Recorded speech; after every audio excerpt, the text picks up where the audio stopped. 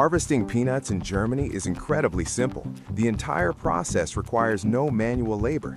First, use a peanut digger-inverter machine. The front ground blade penetrates deep into the soil, pulling entire peanut plants out by the roots. Then, through high-frequency vibrating rollers at the rear, soil clinging to the roots is shaken off. Next, the inverting device at the tail flips the peanuts 180 degrees. They're neatly arranged in the field, not rushed for collection, but naturally sun-dried in the sunlight. Once the peanut shells and vines are dried to a certain degree, this threshing machine completes the final collection work.